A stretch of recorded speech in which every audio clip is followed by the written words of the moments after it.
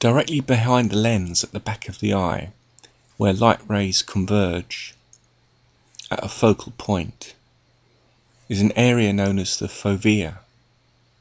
This contains cones, which are a type of photoreceptor which respond to colour vision, are able to resolve two dots, for example, whether they're close together, and are responsible for acuity.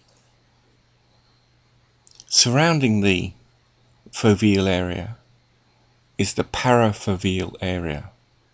This contains more rods, which are responsible for night vision and the detection of movement. The optic disc, where the nerve cells from the retina converge and bundle out into the optic nerve to the back of the eye, contains no rods or cones, and therefore forms a blind spot.